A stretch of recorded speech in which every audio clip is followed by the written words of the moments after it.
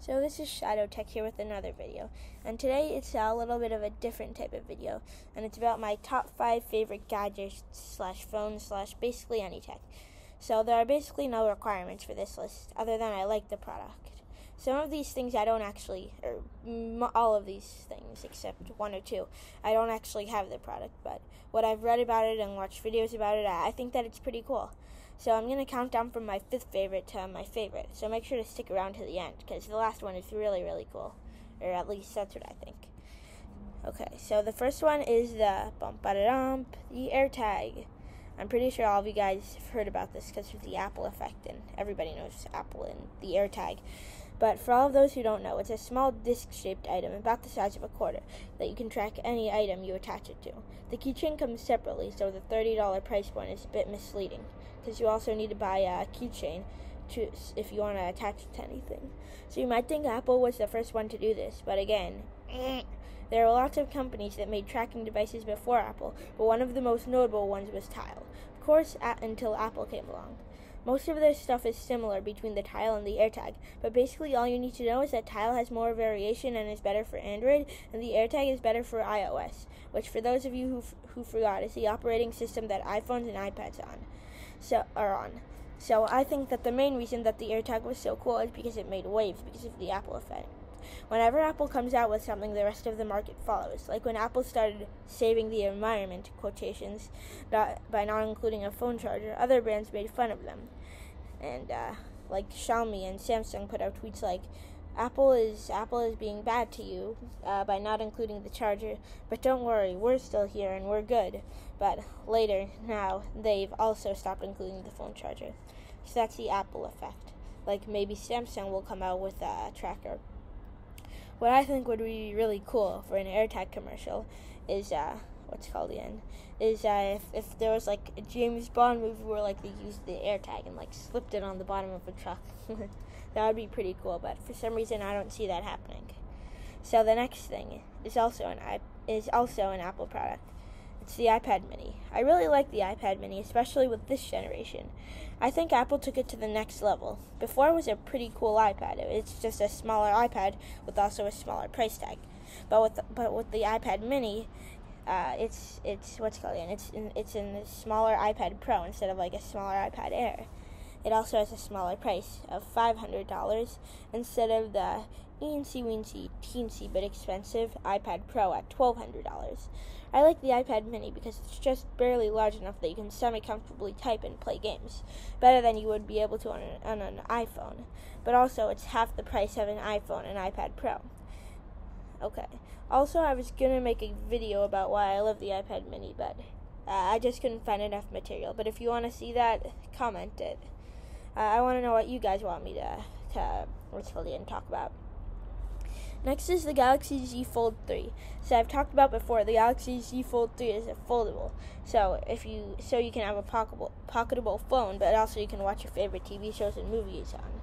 Well, I guess you can also watch it on a regular phone, but on the Z Fold, you can watch it with a bigger screen, which for a lot of people, they don't really care, but a lot of people also do care.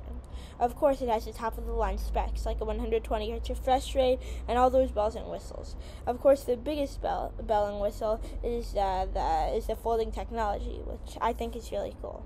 But the folding technology is topped by another phone, in my opinion. I was going to include this in first place because of the folding technology, but then I realized that it was too much like the Z Fold 3, so I'm just including it in this section. Kind of think of it as a bonus thing. So this is called the Oppo Find N, and it has like a little teardrop fold instead of just folding. It's kind of hard to explain, but hopefully future me will put this on. So also like a little thing about Oppo and Oppo, like that they're the creators of the Oppo Find N and another company called OnePlus. So OnePlus and Oppo, they're under the same parent company. Okay, at the moment I don't remember what it's called, but I'll insert a picture of the company, the parent company. So basically when Oppo creates something, they usually come first, and then OnePlus creates something like kind of the same caliber. Like let's say, oh, this is Oppo's first 120Hz screen. OnePlus will also make a 120Hz screen. But the thing is, since they're under the same parent company, OnePlus it has the same tech, so they can take that tech and put it in for cheaper, and so. Yeah, so Oppo's been kind of losing. So maybe soon we'll see OnePlus foldable with the same teardrop tech. So the next thing was announced at the CES, aka the Consumer Electronics Show, and it's called the Solar Silver Mode, and it does exactly what it says it does. The ultimate lazy, or as I like to put it, ultra efficient, because aren't they the same thing?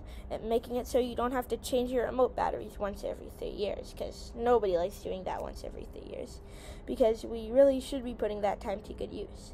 Right about now, you may be thinking, "Hey, Shadow, where can I get one of these?" And I think right now, since it was announced so recently, you won't be able to get one of these. So, yeah, you may also be thinking, who goes outside? Well, I'm outside right now, but whatever. Going outside is for people who go outside.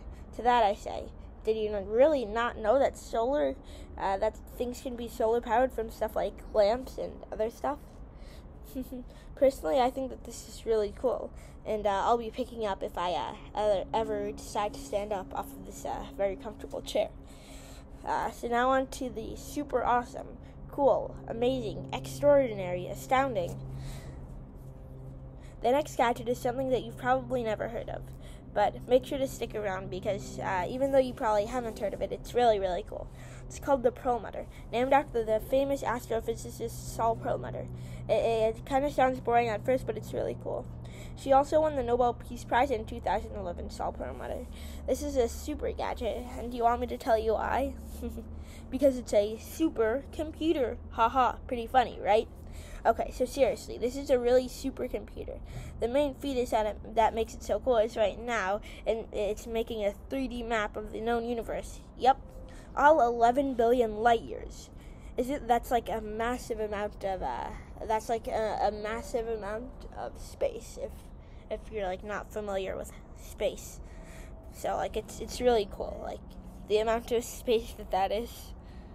Yeah, it's like such a large space. 11 billion light years. It would be hard to imagine how many kilometers that is, or miles, whatever. Yeah, that's it. That's like really, really cool, I think. So, that's really cool. And do you want to know what else would be really cool? Subscribing and liking the video. Also, remember to dislike this video if you didn't like it, because I want to know what you guys like watching. But also click the like button if you do like it. So thanks so much if you made it to this point, and have a good night, and Shadow out.